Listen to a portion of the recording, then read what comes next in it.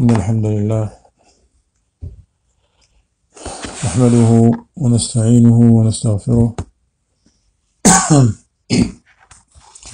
ونعوذ بالله من شرور أنفسنا وسيئات أعمالنا من يهده الله فلا مضل له ومن يضلل فلا هادي له وأشهد أن لا إله إلا الله وحده لا شريك له وأشهد أن محمدا عبده ورسوله صلى الله عليه وعلى آله وصحبه وسلم تسليما كثيرا. أما بعد, I would like to welcome all of you, my dear brothers and sisters, sons and daughters, and my dear respected listeners.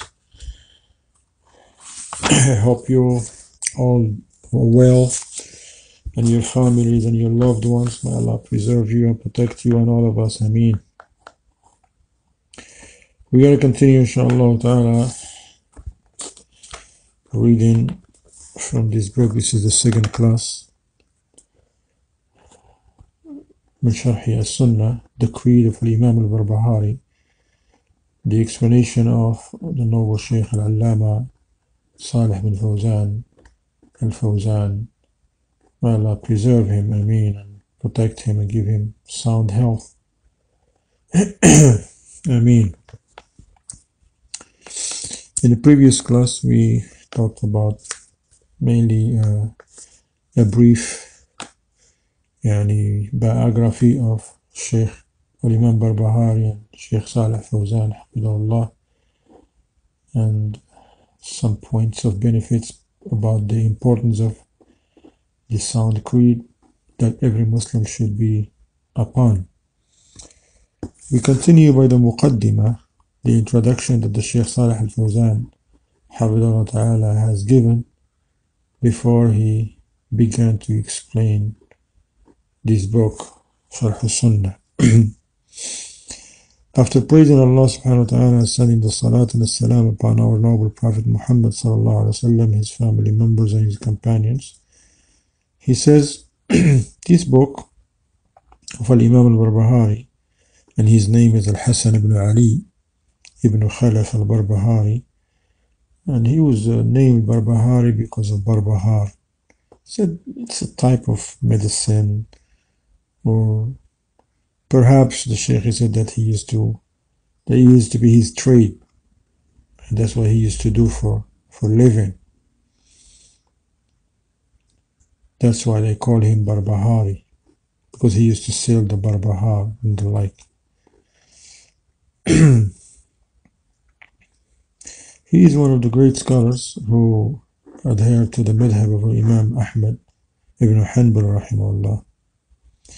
As we learned before in a previous class, he learned from some of the main students of Imam Ahmad rahimahullah, like Al-Maghribi, Ahmad ibn Muhammad ibn Al-Hajjaj ibn Abdul Aziz Abu Bakr Al-Maghribi, who died in the year 275 of the Hijrah, and other than him. And Imam Al Barbahari was known with the knowledge, his firmness upon the Sunnah and calling to it and defending it.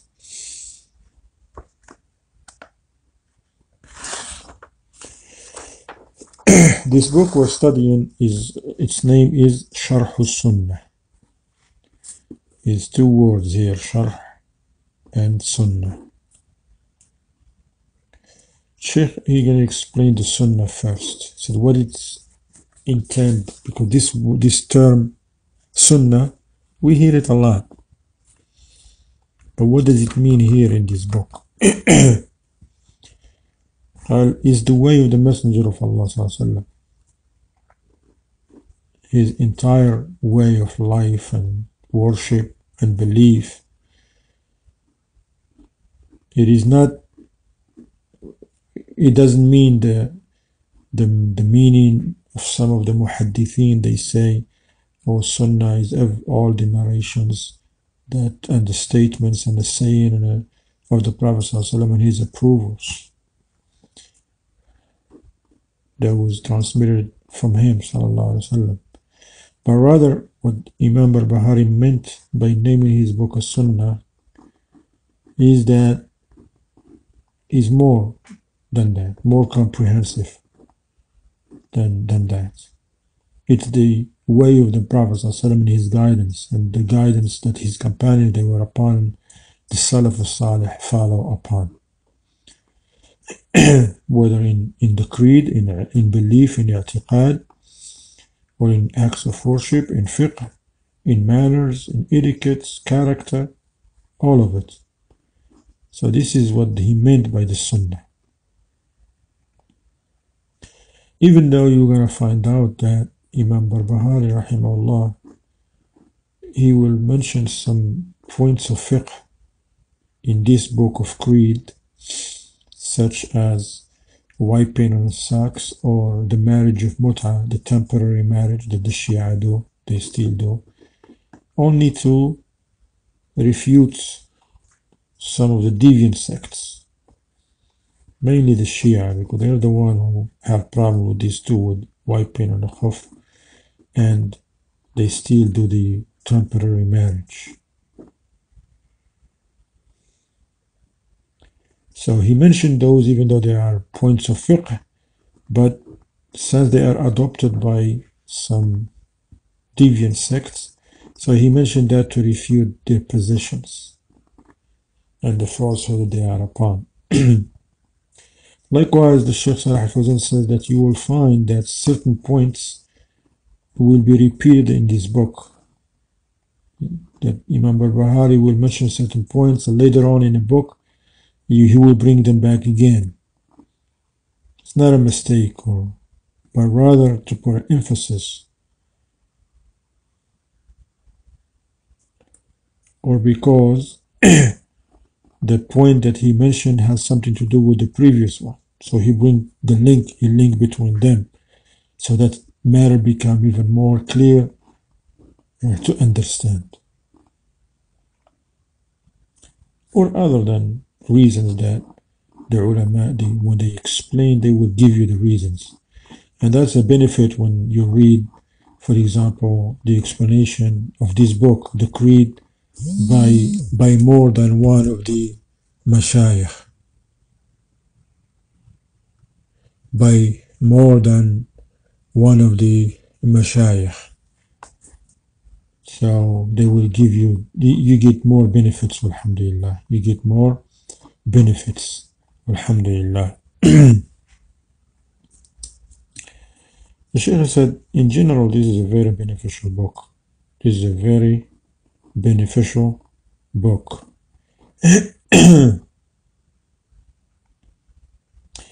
Its importance comes from, number one, it is an old book. It is from the time of the Salaf, subhanAllah. In the fourth, this is one, because the writer and the compiler of the book is Imam Al Barbahari. It's from the Salaf. He died in the year 329 of the Hijrah.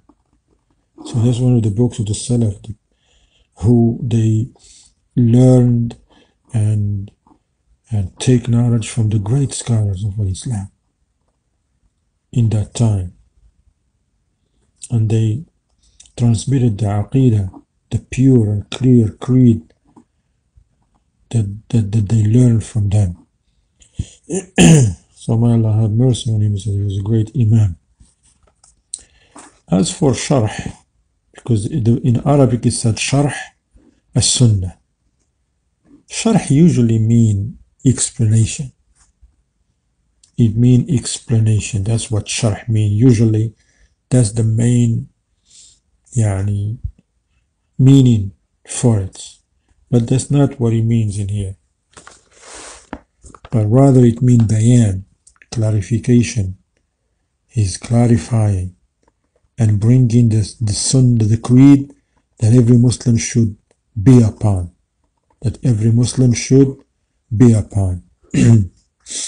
He's not explaining a book, meaning explaining a book, no, but he's bringing the creed and the guidance, and that was the Prophet ﷺ was upon his companions. He's making it clear the way that a Muslim should be upon in all aspects of this deen of Islam. This is what it means from this book, Sharh Sunnah. Also, Shaykh Fawzan says the early scholars of Islam from the Salaf, they used to call the books, they compile books on Aqidah, on the Creed, but they called them Sunnah. They are books on the Creed, explain the Creed that every Muslim should be upon, but they call them Kitab al-Sunnah. Like this book, Sharh Sunnah. Likewise, the Shaykh gave a few examples, like, for instance, Sunnah. There is a Kitab, a book called Sunnah, is called Sunnah by Imam Ahmad, rahimahullah.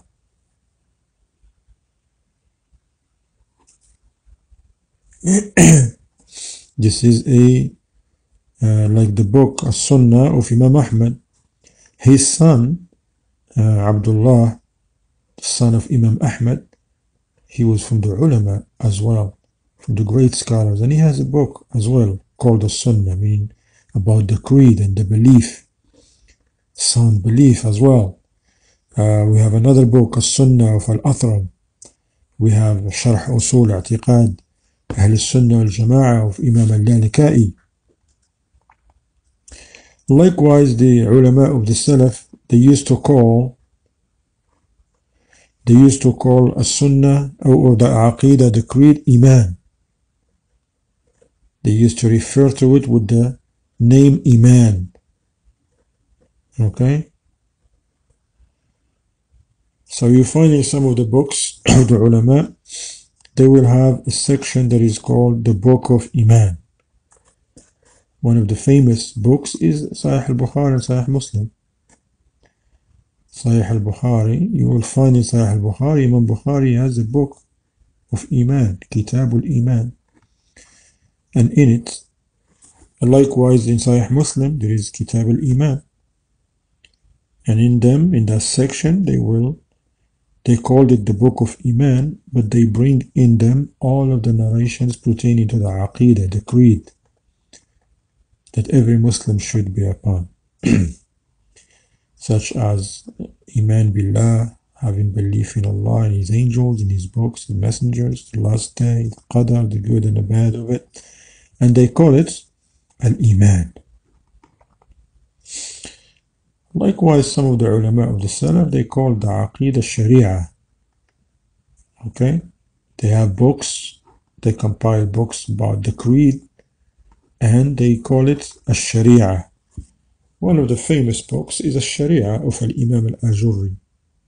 That was explained by our noble Shaykh Al-Allama Rabi' ibn Hadi al-Madkhal in 3 beautiful, beneficial volumes. Al-Dhari'ah. So this book of Sharia is the of Imam Al-Ajurri, rahimahullah, Shafi'i, Imam Al-Ajurri, Shafi'i. Likewise, some of the ulama, they compile books. Some of the ulama,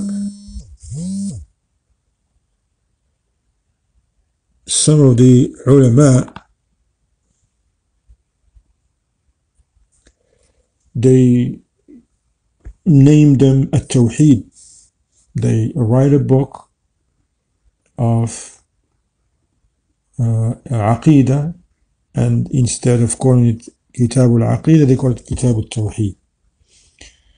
Like Kitab al-Tawheed of Imam Ibn Khuzaymah, and all the other Kutub al-Tawheed, the well-known books of Tawheed.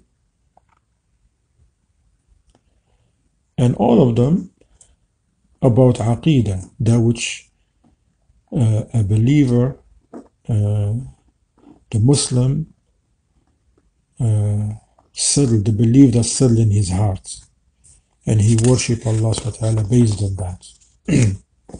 Now, these names here, Sunnah, Iman, Sharia, Tawheed, all of them are, they're different names, but they all have the same meaning. They are different names for one thing. There is no difference between them whatsoever. It's okay. There's nothing wrong with that. Sometimes one thing has different names. As long as you know the meaning, that's what's more important.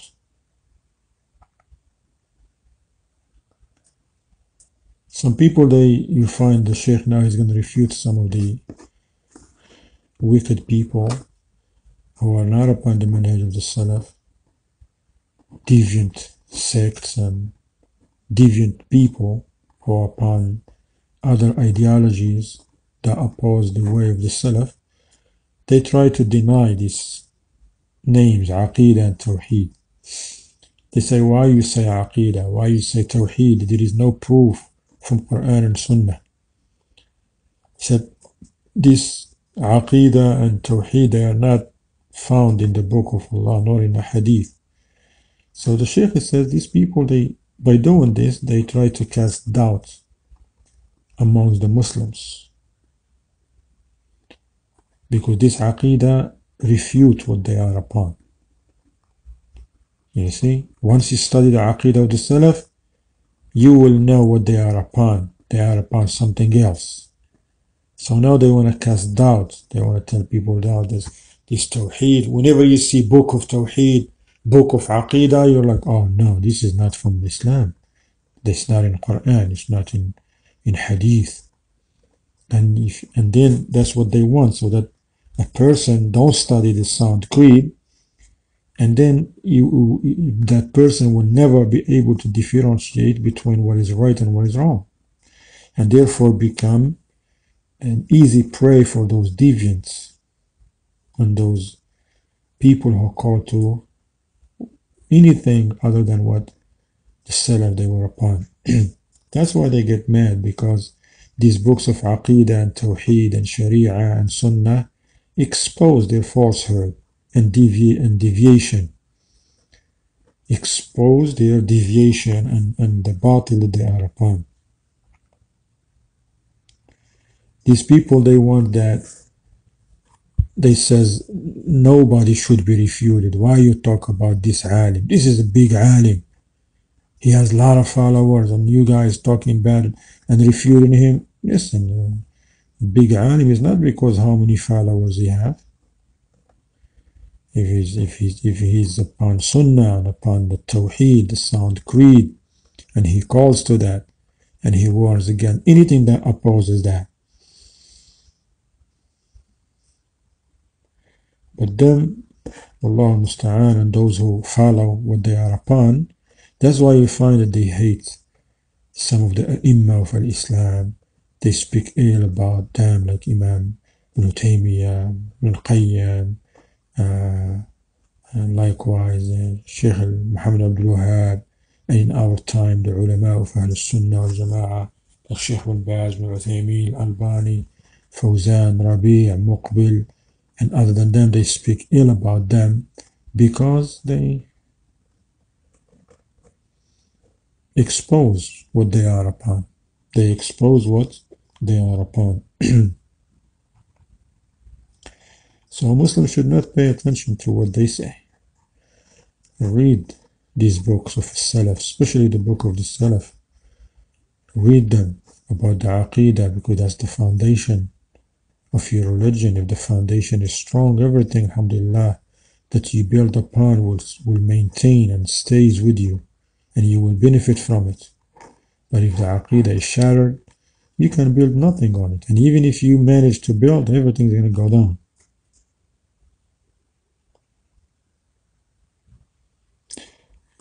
So, the Sunnah, the Creed, Iman, this is something that the ulama and the Ummah, for centuries, they all read books about this and compile books and teach and study these books. So you shouldn't pay attention to certain individuals these days. Now they are like, no, there is no such thing. So now these books of Creed, of Sharia, of Sunnah, of Aqidah, of Iman, of Tawheed, through them by Allah's leave, subhanahu wa ta'ala, the Muslim will be able to differentiate between the truth and falsehood. between Huda and Dalal, guidance and misguidance. But these individuals, they just want the people to stay ignorant. They just want to gather more people because they have political, like Ikhwan al-Mublisin, Ikhwan al-Muslimin, their political agenda. They don't care who is who, what creed, as long as they have a lot of people that will vote for them. As long as they have enough people to vote for them to win, they don't care. Shi'i, Sunni, Mu'tazili, Ash'ari, Zindiq, Mulhid, atheist, righteous, corrupt person, they don't care. As long as they are with them. That's why they don't care about the Aqidah, because if they start teaching Aqidah, a lot of people, they're not going to be together, because a Sunni is not going to be with the Shi'i, and the person who's upon the Aqidah or the Salaf, he's never going to put a hand with the Shi'i Rafidi, or Ash'ari, or Mu'tazili, or Khariji. But those who go with the Ikhwan, they're like we're all Muslims. And they put hands in hands for different reasons. But them, this Mubtadi'ah, they're like, no, we don't supposed to bring subjects that divide the Muslims. We're supposed to keep the Muslims united. Don't bring no Tawheed, Aqidah, Sunnah, this, because this thing's gonna, not everybody's gonna be on these topics, so we shouldn't bring these topics because we want the Muslims to stay together and united. The Shaykh said, we say to them, the Muslim, they will never be united except upon sound creed. They're never going to be united, the unity that is pleasing to Allah, the unity that is legislated for us. Never, ever, without the sound creed. The sound creed, that which gathered and unified the Sahaba, ridwanullahi alayhim, they were divided, as Allah subhanahu wa ta'ala tells us about their affairs in Surah Ali Imran, verse 103. Allah subhanahu wa ta'ala says, وَاذْكُرُوا نِعْمَةَ اللَّهِ عَلَيْكُمْ إِذْ كُنْتُمْ أَعْدَاءً فَأَلَّفَ بَيْنَ قُلُوبِكُمْ. And remember the favor of Allah upon you when you were enemies one to another, but He has joined your hearts together, soften and unite your hearts. The Shaykh Salih Fawzan, حفظه, said, what is it that unite the Sahaba and their hearts? They were fighting one another from different tribes, nothing but war and hatred and enmity. But what is after? And then they become brothers to one another, loving one another. They forgot about the years of fighting and division and hatred and animosity. They forget about all those wars that they had. What is that? What changed them? This Aqidah that the Prophet ﷺ called them to, and it was settled in their hearts. The meaning of La ilaha illallah Muhammadur Rasulullah. They understood it clearly. They didn't say La ilaha illallah Muhammadur Rasulullah, but they understood it clearly. So once again, the Shaykh mentioned, and this is something very important, said nothing, period, unite the Muslims except the sound creed. Nothing will bring might, unity and might and power and success and victory to the Muslims except the sound creed. But if they are different in their beliefs and their creed, this one is Khariji, this one Mu'tazili, Ash'ari, Sufi, Rafidi, Jahmi, Kada, and then they want to be united. He said they will never be united. Never, ever. It's not going to happen. So now, if they differ among themselves in matters of fiqh, points of fiqh, in which it's okay for them to differ, okay, there is no clear proof to support one of the opinions, that's okay. Sometimes you find a point of fiqh, like in tahara, salat, or something like that, some points. So, this madhab, this ulama, this alim says, no, this is how we're going to do it. This is how we've done. Why? He says, because I have this hadith. Another alim, he has another hadith, or that's what he understood. Alhamdulillah, it's okay. This is ijtihad sa'ikh. And they continue to be upon the same creed. But different aqidah, that's not permissible. It's not permissible. You cannot say, look, you have your creed, we're happy for you, we have another creed. That's not permissible in Islam. In Salat, now, if somebody, for example, after raising from ruku', some they put their hands back on the chest, some they put them to the side. Alhamdulillah, it's okay. You're not going to tell this person you're a mubtadi'. You're not a Salafi because he does that. But if somebody tell you, now listen, this creed of the Salaf, there is no such thing. Actually, the Shia way is the way. The Ja'fari way is okay. Like Estes and them try to push. Then he says, no, come on, man. Okay, this is not like, no, that's not right. Muslims cannot differ in aqidah. And those who differ in aqidah will never be united. They will never be together. Even if people try to bring them together, they will never be together. They may have them in their bodies in one room, but their hearts are not on the same thing. Because the one who wants to bring Muslims who have different creeds and different belief in the same and say they're united is like someone who's trying to bring the opposites together. Someone who's going to say, oh, subhanAllah, we have a nice cookout. Yeah, we have a beautiful cookout as a community. When? He says, in a day and a night. He says, it was day, it was night. Which one? He says, both. It was day and it was night. And then you're like, listen, is it day or is it night? Yeah. Same way, like these people, they want to bring the Muslims who have different creeds and the people, those who are upon Sunnah with Mubtadi'ah, those who are upon the creed of the Salaf, with those who are upon the creeds of deviant people. It's not going to happen. It's like someone who wants to have like water and fire on the same bucket. It's not going to happen.